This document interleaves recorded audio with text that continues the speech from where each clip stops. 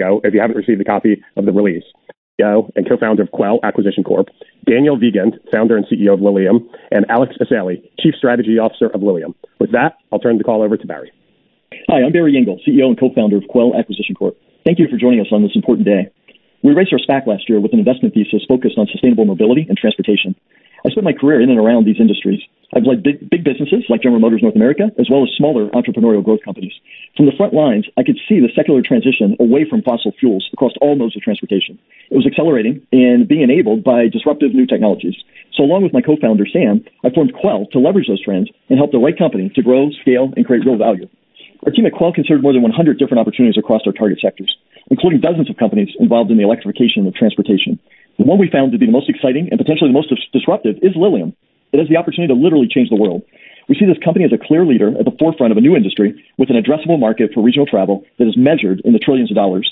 We were also attracted to the high barriers to entry and limited competition in the electrical aviation industry. Finally, as we studied the sector, we came to understand the significance of Lilium's differentiated technology, which includes a unique aircraft design and proprietary jet propulsion system.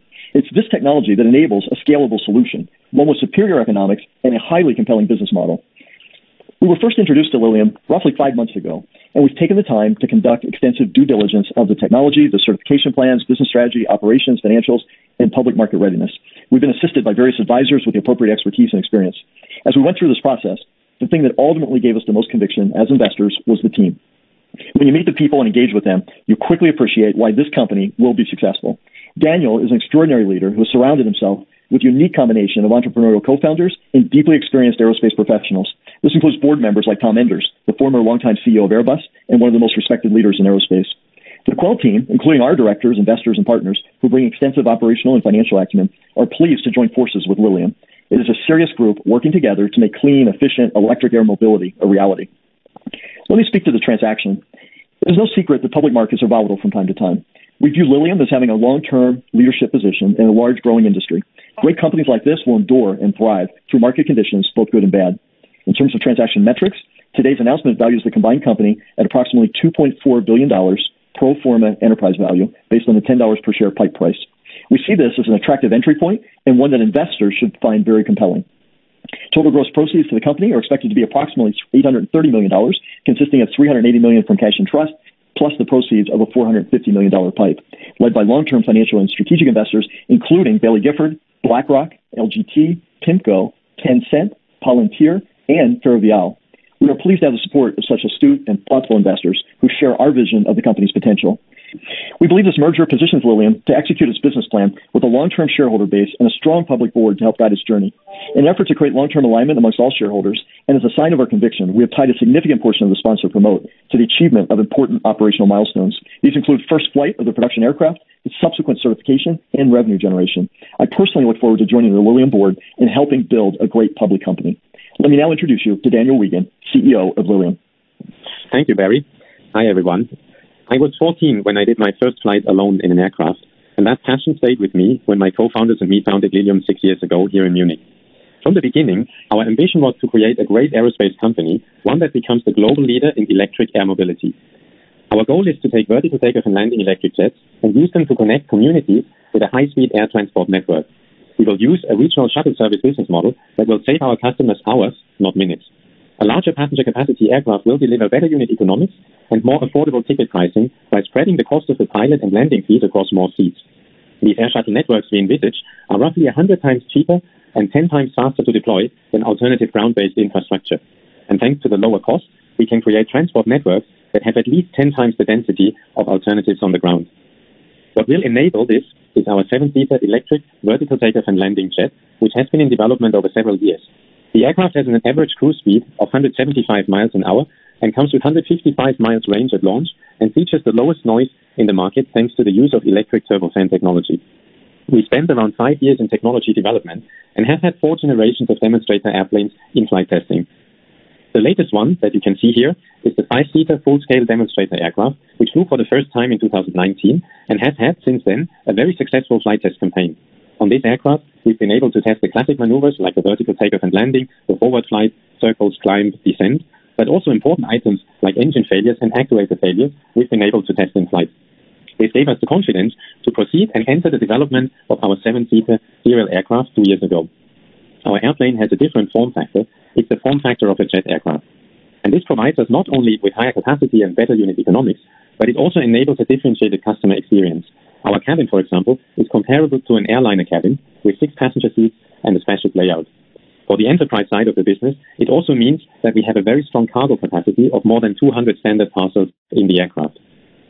The technology that enables these capabilities is our proprietary ducted electric vector thrust technology. And these electric turbofan engines come with a bunch of advantages. Firstly, you have a duct around the fan in which you have acoustic liners, and these liners capture and dissipate the noise before it propagates into the environment. This is the key reason why these engines are less noisy than propellers. Secondly, you can contain the loss of a fan blade in the duct, which makes it safer. And lastly, these engines are roughly 10 times smaller than a propeller to lift the same weight. This allows us to make larger airplanes with more passenger capacity, which still fit on the same standard landing infrastructure.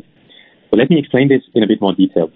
If you look at the bottom left, you see a generic 5-seat propeller eVTOL aircraft, and you can immediately recognize that the size of the propellers required to lift this aircraft vertically into the air is so big that it covers almost the entire width of the landing pad. In contrast to this, our 7-seater has 50% more capacity, but it fits very easily on the same landing pad because its propulsion system is so compact. And our technology allows us to even build a 16-seater eVTOL in the future with 4 times the capacity while still fitting on the same landing infrastructure. You can, of course, make propeller eVTOLs with 10 or 15 seat capacity, but it would be far too large to fit on standard infrastructure. Our technology also enables market-leading low noise. If you compare the noise levels of a Lilium jet at takeoff with an eVTOL propeller airplane of the same size and weight, our airplane generates 5 times lower noise footprint on the ground in hover flight than open propeller eVTOLs. The consequence of this is that Lilium will be permitted to land in more locations. We have secured a battery technology that allows us to achieve our launch range of 150 miles. And this technology has been proven on our own test benches. It's basically a standard lithium-ion pouch cell battery, except it has a higher silicon content in the anode. It will be manufactured on standard lithium-ion battery cell lines at our battery production partners in Europe. We will ride the battery curve in the future, and as battery energy densities get better, we will upgrade the aircraft and improve the aircraft's range even further. The thing that I am the most proud about is the team. Our aerospace leadership team has certified and shipped some of the most significant airliners and fighter jets in the world. And underneath them, we have 650 people, including 400 aerospace engineers, with a combined 4,000 years of aerospace experience. Our CTO, for example, was the chief engineer of the Airbus A350 and Gulfstream G650 engines. Our chief manufacturing officer was running the assembly of the Airbus A380 and A320. And our chief program officer was running the program quality and the supply chain of these same airplanes. Our deputy CTO was running the Eurofighter and the Harrier jet program in the past. We've been engaged with regulators since 2016, and we received a CRI A01 certification basis for our 7-seater jet at the end of 2020. This puts us into the front line of eVTOL players to certify and enter the market in 2024. Our first airplane will come off the production line and begin final flight testing in 2022, and we are working towards a concurrent certification with EASA and FAA, which gives us a global market access from the get-go. Today, we have around 100,000 square foot of manufacturing facilities in place. All the buildings on the image here are Lilium buildings. And our plan is to stay very CapEx light and only do final assembly in those facilities, but partner on all the systems and parts in the aircraft with Tier 1 aerospace suppliers to de-risk the ramp-up of our manufacturing. I'll hand over to Alex, who will share more about our business model. Thanks, Daniel. Hello, my name is Alex Asali. I'm the Chief Strategy Officer of Lilium. I got to know Daniel and Lilium 4 years ago when I came on as an investor. I worked in the tech sector for the better part of 20 years, mostly in Silicon Valley. What I'm going to try to take you through today is a deeper understanding of the commercial possibilities for Lilium and how the technologies that Daniel has walked you through today have implications on the economics and ultimately on the revenue generation of this business. Daniel explained very succinctly earlier the 3 dimensions that make all the difference for a transportation business like ours. The first is payload, how many people and how much stuff you can transport. The second is speed, how quickly you can get those people or that stuff from A to B.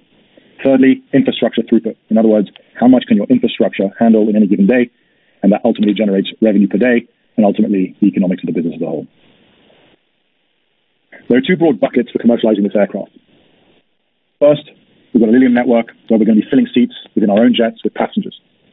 The second, turnkey enterprise solution where we will be leasing fleets of aircraft to governments or corporates to move either people or to move cargo. For example, we might lease a fleet of aircraft with a supporting maintenance contract to a logistics company to help them move freight faster in a specific region. We have a number of active conversations with potential turnkey enterprise partners around the world. With these two broad buckets in mind, the question then becomes, how do we actually operationalize this? Firstly, it's important to bear in mind we are not running an airline. We are going to be designing and manufacturing an aircraft.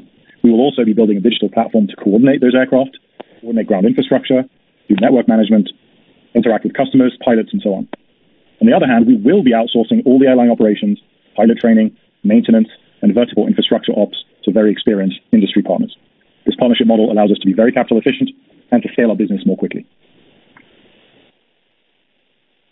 So how does this all distill down into unit economics? The big highlights here are ultimately that the jet itself is much cheaper than people imagine at $2.5 million per single unit when we launch. As production volume grows, this will of course come down.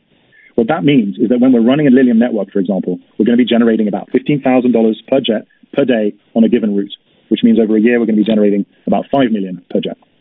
So our payback period on a single jet is about 2 years, and the lifetime profit on that jet is about $10 million. On the turnkey enterprise model, we will charge an upfront fee and an annual maintenance fee over the course of the jet's life. This means we will be exchanging some of the profit upside of our network business for increased revenue visibility and immediate payback of the aircraft. What these two complementary models allow us to do is, on the one hand, maximize profits in regions and geographies where we feel we can build efficient passenger networks, and on the other hand, have the predictability and the scale of turnkey enterprise customers. In the last couple of years, we've been working to establish substantive partnerships with large aviation infrastructure players. These partners will actually build and operate vertiports and allow us to scale efficient, high-capacity networks. With that in mind, we've partnered with companies like Ferrovial, the owner and operator, for example, of Heathrow Airport, and one of the most established infrastructure players in the world. They will be helping us to build, develop, and operate vertiports across Florida. We have $200 million overall with commitments from our partners, including Ferrovial, to develop these networks. We have more vertiports and infrastructure partners, which we will be announcing very soon. Our launch networks in Germany and in Florida, for example, represent $1 billion of annual revenue by 2026. Let me zoom in a bit on Florida. This is a map of the planned network in Florida, which we will be developing with Ferrovial and Tavistock. It includes 14 vertiport sites, which we've picked with our partners. These will be built and operated by our partners and ready in time for our launch in 2024. In this case, for example, we will be running about 125 jets that will produce about $600 million of annual revenue in the first phase. We've also signed a partnership with Lufthansa Aviation Training to develop a pilot training program starting this year. Lufthansa will be a key partner for Lilium as we launch networks in Florida, Germany, and other locations. Let's return now to Jeff Richardson to take you through the financials. Thanks, Alex. How far does this transaction take us? This funds us through commercial operations. With the proceeds from this transaction, we're going to deepen our bench in engineering, build out our production, manufacturing, and business development teams, finish the seven-seater through design into manufacturing, certification, finalize our first factory that we're already constructing in Germany, and launch our network. I really wanted to double-click on what the technology means for the revenue. The easiest way to do that is to consider a day in the life of one jet. So, with 6 seats, we assume an average of 4.5 passengers, an average trip of 60 miles, an average of 25 flights a day, and $2.20 per mile per passenger. That gets you to 1,550 miles per day, 7,000 passenger miles, and that ties to the $15,000 per day of revenue that Alex showed you earlier, which equals $5.5 million. Multiply that by our network fleet, and that's how you get to the revenue numbers here. So that's the network side, and it really is the longer trips and the more passengers that drive that.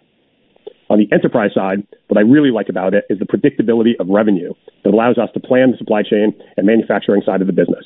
It allows us to allocate production across different business lines, different regions, whether it's the U.S., Germany, or otherwise.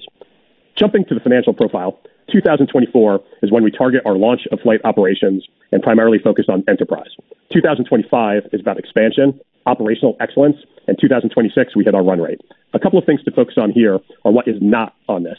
You will see that there is CapEx for our aircraft and CapEx for engineering, but you will not see any CapEx for infrastructure or operations as that has been outsourced.